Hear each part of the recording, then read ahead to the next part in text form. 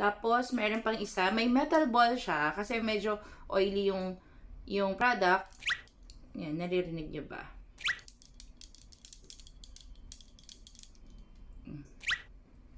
Naaliw na. Ayan.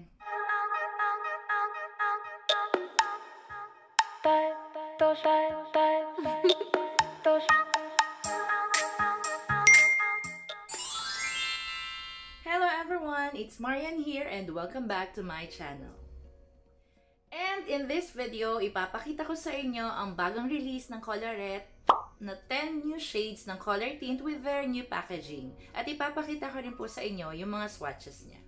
Pero bago po yan, kung hindi pa po kayo nakakapag-subscribe sa channel ko, please click the subscribe button, pati na rin po ang notification bell para po updated kayo sa mga bago kong upload na videos. And you can follow me on my Instagram account at itsmarian_ig. Okay guys, ganito yung packaging nila. Pagka isang set yung binili nyo with their 10 new shades, ang price po niya is 2,990, and when you buy this individually, ang price po niya is 299 each. Okay guys, ito yung new packaging nila. Ayan. Kung familiar kayo sa old packaging ng Colorette, para siyang bottle ng nail polish. Tapos pag binuksan natin siya, meron siyang wiper.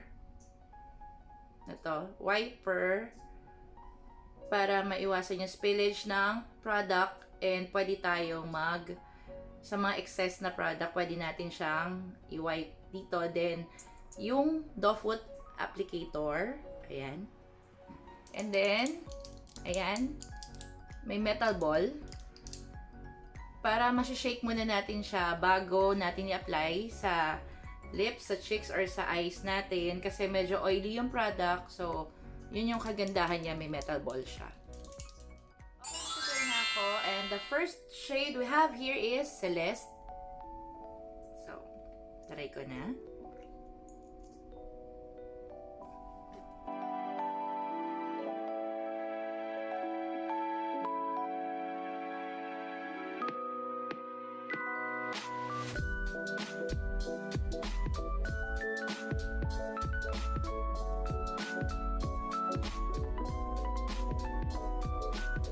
Next shade is Umi.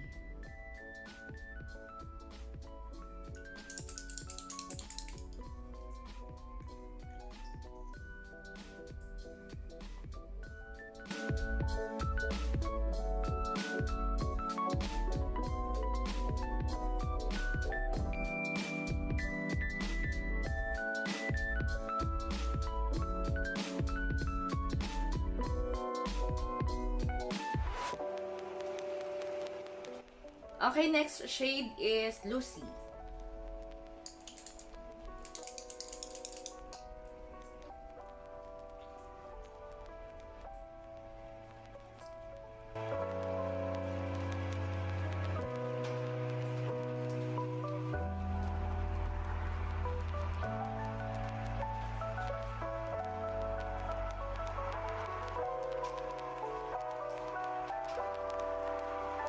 Next shade, Esme.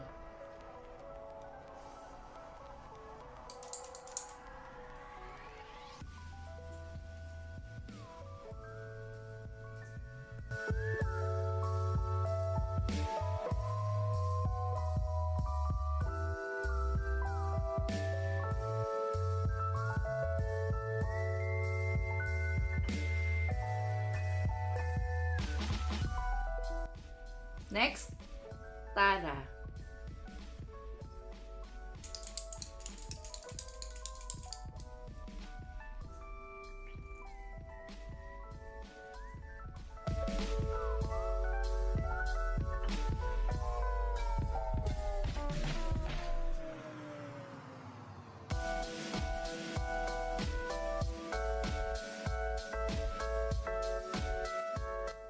Next shade, Olive.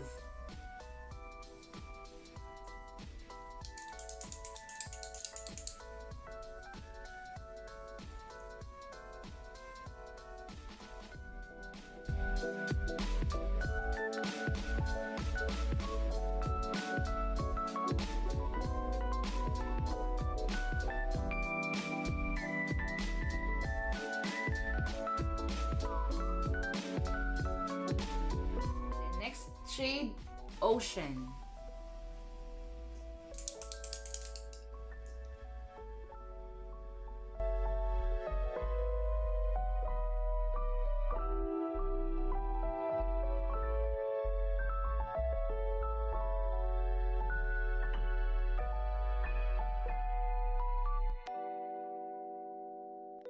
Next, Tati.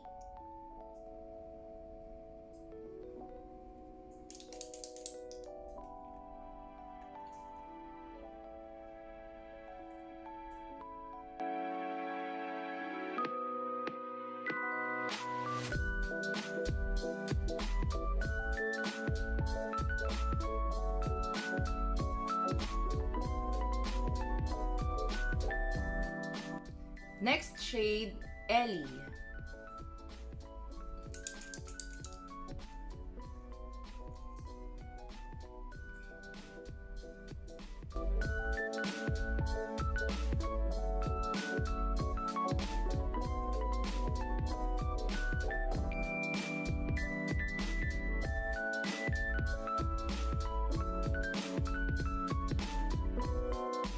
And then, Riley.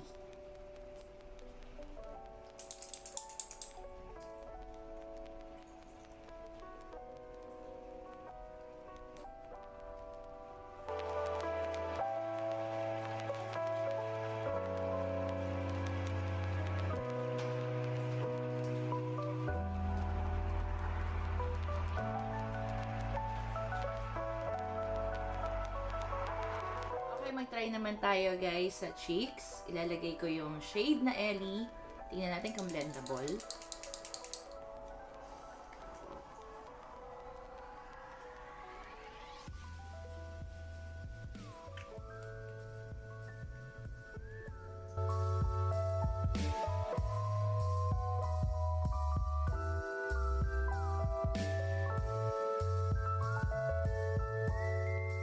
So, ayan. Ang ganda ng shade na Ellie.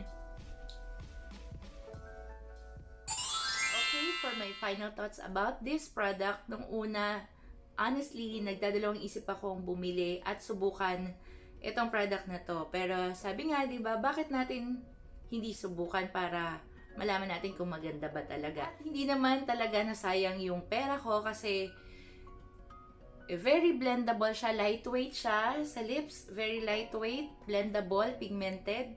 Tapos, gusto ko siya sa cheeks. And then, kanina nung ina-apply ko siya, nung nag-swatch na ako, nagle-left to the left, to the left, to the right ako. To the left, yung mga gusto ko. To the right, yung hindi masyado. Sa left ko, merong 6 shades akong nagustuhan. And then, sa right side, may 4 shades ako nagustuhan. Pero, maganda naman siya. Yung 10 shades. Meron talaga ako nagiging favorite pag meron akong mga nire-review na ganitong mga product. When it comes to packaging, tama lang na nagpalit sila ng packaging compared sa old packaging nila na nakikita ko. So, very lightweight. Pwede ilagay sa pocket. Okay, sa price niya na $299, sulit naman siya kasi meron siyang net weight na 12 ml. At hindi mawawala ang favorite. Ito ang favorite shades ko dito sa set na to. Ito yung Tati, Umi, Ocean, Celeste, Riley, and Ellie. 6 shades yung favorite ko dito sa set na to. Maganda din yung 4. Nakita ko rin naman sa lips ko kanina talaga. Pero mas gusto ko siya, itong 6 na to. So, ito yung favorite shades ko. And sa mga shades naman niya guys, I think bagay sa mga morena and fair skin lahat ng 10 shades na yon.